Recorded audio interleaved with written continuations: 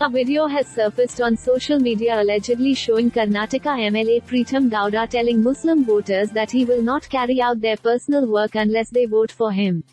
"If I have done the work and if you don't extend help, I'll think there's no use in helping," said the figure in the video alleged to be the BJP leader. 2022 he continued, "I have looked at Muslim brothers as my brothers till now and will do the same in future. If I have done the work and if you don't extend help, I'll think there's no use in helping. It's your responsibility to make sure I don't make such a decision. You have cheated me in 3 elections by not voting. In 6 months the elections will come again. If you cheat me again then, I'll also be the same and I won't be available to you. If you come to my house, I'll offer coffee and send you back.